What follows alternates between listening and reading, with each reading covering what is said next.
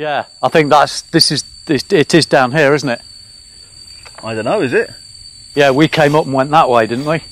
Because this is what I'm saying, you've got to remember this stuff.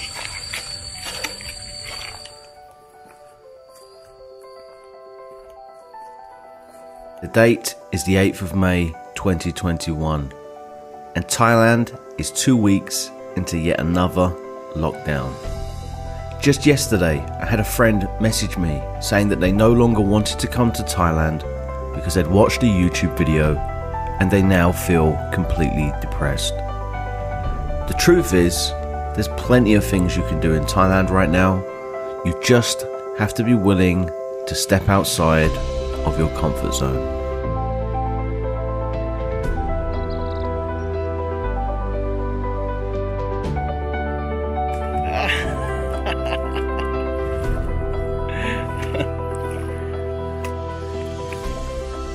What is up, guys? This is Brett here from brettdev.com, and yes, I am in the jungle with a very cool new hat. If this is the first time you've been here, this isn't a hiking channel. However, today I am on a hike. Usually what I talk about on this channel is moving to Thailand, working online, and all of that good stuff. If you are new here, or if you're not new here and you haven't yet subscribed, make sure to hit the subscribe button below. And also make sure you check out that link in the top left corner of the video, because that's going to be really, really helpful for you. I hope you enjoyed the video, guys, and let's get into it.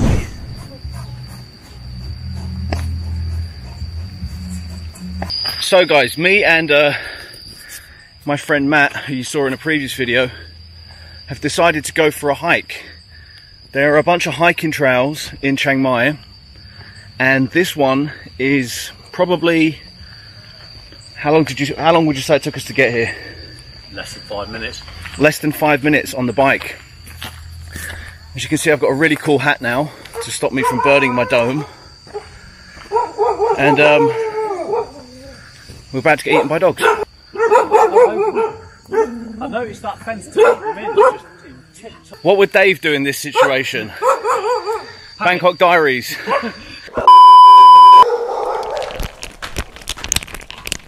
Jesus Christ. I don't know why you're so scared of dogs, Dave. You just ignore them like this. You just ignore them and they go away. Look, they're all bark and no bite. What does this say? So guys, there was just a sign coming up to this hiking trail and we weren't sure what it said. It was all written in Thai. And that's where Google Translate comes in. So you just pull out your phone, scan it, and it will scan the image of the text and translate it to English. I went to a shop the other day called Decathlon. Apparently it's a global brand, but they've got one in Thailand. It's one of my favourite shops. And not only did I buy this amazing hat, but I also bought a hiking stick. I don't know why, I don't really need one. But as I say, I just thought I'd get all the gear. This is actually probably the second time I've ever been hiking in my life. Okay. It's up there then, is it? Go this way. Yeah.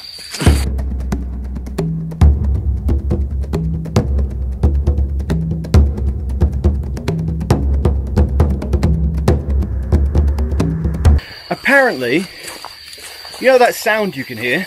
That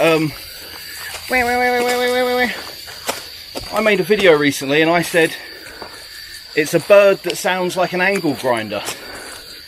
But somebody commented on that video and pointed out that that is not birds you can hear. That is actually insects.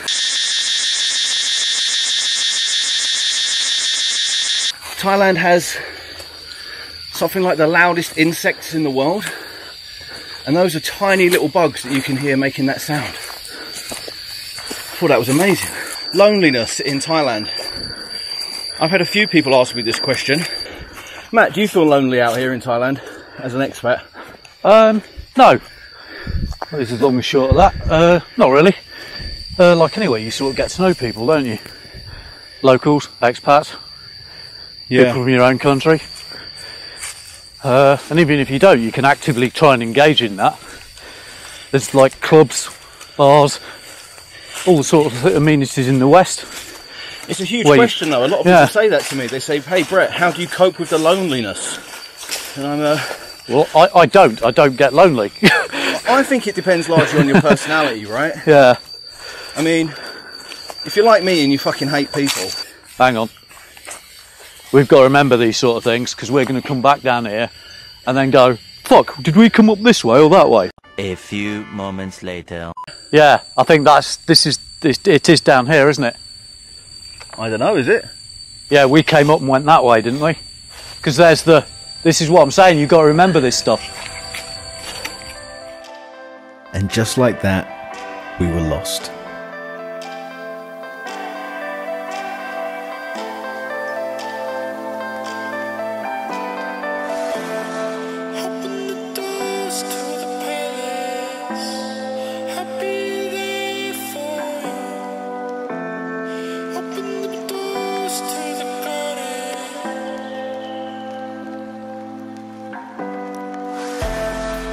Fortunately for us, it didn't take long for us to get our bearings and start to make our way back. But that wasn't before we stumbled across what might be the most epic waterfall in all of Thailand.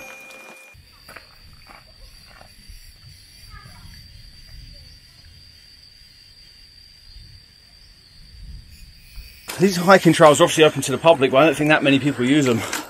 When I came before, I was the only person that I saw. Whew. Look at this view. Wow. This is a waterfall, right? That's not so much a waterfall as a trickle at the moment, is it? But yeah, it's a trickle. When I came before, it's completely dry. Oh right, that's okay. So what you need is a really big monsoon flood. Yeah, that'd be cool. Well, it's rainy season now, right? It is, yeah. Or starting. Yeah. That waterfall goes all the way down there, guys. And the bottom of this waterfall is actually where I recorded my video, my 5 biggest regrets coming to Thailand. It's shot at the bottom of this waterfall. I'll put a link up in the top corner, so if you guys want to go and check it out, you can. And I don't know if you can see that, but that's Chiang Mai city down there, isn't it? Yeah, well, it's certainly the outskirts, isn't it? There's the convention centre and stuff like that, so it's a bit more over there, I think. But yeah, it's definitely the outskirts of the city. Now, I read online that you can cut around the back of this waterfall, but apparently there's a huge hornet's nest. You warn me about this stuff afterwards, don't you? Yeah. Oh, there's a lion's den just up there as well. I think that's where the wasp's nest is. Right, wasps now as well. Awesome. Oh, it's hornets. Right, okay. I can't remember. Somebody basically said, I think it's here, because they said when you walk across the waterfall, you have to. There's a passage where you have to cut through, and there's a wall to the left, and the bees get you there as you go through the passage. So I'm thinking it's through here. What, you mean right next to that wall there? No, right here in front of us. That's what I mean, right next to that wall. In fact, there's one sat on that just landed. What, is that a hornet or? I don't know. Yeah. That looks like a dragonfly. Oh right, okay. I just saw it land. I'm going to risk it. I'll stay here.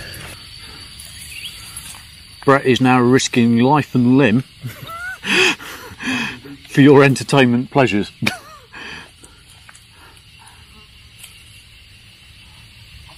Good-o. Right.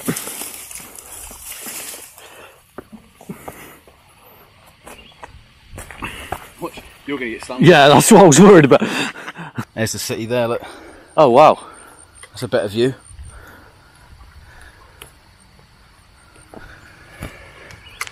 Here we are, guys, on top of a waterfall. Yeah, be careful you don't slip, mate. Yeah, that's like that.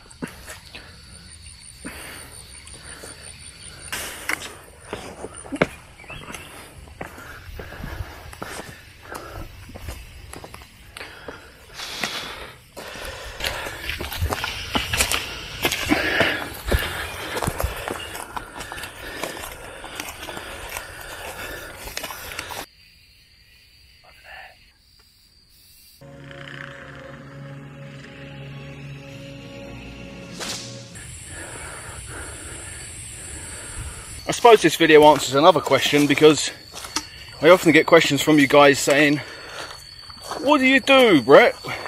Do you not get bored? You Mo. know? You just go to the bar. What do you do when you're not going to the bar? Well, I never go to the bar because I don't drink.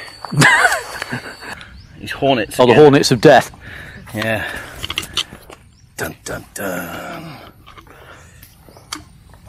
I don't know about this hat, you know. It's just making my head really hot. Matt was just saying how fresh the air is. Man, this drives me crazy. People talking about Chiang Mai in the burning season. Who wants to live somewhere where you get pollution all year? Look at this. London. It's A bit of Beijing. It's absolutely perfect. It's not pollution in Chiang Mai all year, you fucking donuts. Write that in the comments. It's pollution for 2 to 3 months, okay? There is pollution between, I would say, February, March and April. Mid-Feb, they start burning the crops and the forests and stuff. And the pollution always ends in mid-April. If you know about Songkran, the big water fight, Songkran is a water festival, and it's, people call it the Thai New Year, but it's actually a celebration of the rainy season. Yeah, it's like some agricultural thing. So every year, on the 13th to the 15th of April, they throw water around to celebrate the fact that the rain is coming. And when the rain comes, the pollution stops because it's raining all the time, right? The rain clears the air. Then you've got 9 months of absolutely crystal clear weather. I mean, it's May now. It's rainy season now. It will get worse with the rain. It will start getting heavy rains in June, July. And then from, I would say, August, September, you just have absolutely perfect weather all the way through to February, where they start burning. And then, yes, you have burning season start. It's crazy, isn't it, Matt? People are talking about this. Yeah, it's a well overblown topic, and So overblown. I never quite understood it, because for me, largely, even living here through one, it's actually not that bad. It's like sometimes it's a bit misty on the mountains, and you think, oh, that's a bit smoggy, but my eyes don't sting. I don't cough or anything like that. I can go about my day normally and through burning season without actually worrying. This is the thing, guys. So many people, like, if you scroll down, you read those comments underneath this video, you'll just see everybody who's a bloody expert telling you what to do. None of them will have a profile picture. None of them will even have a proper name. And they'll be writing down there like they're fucking, they know absolutely everything. If you know everything, start your own channel.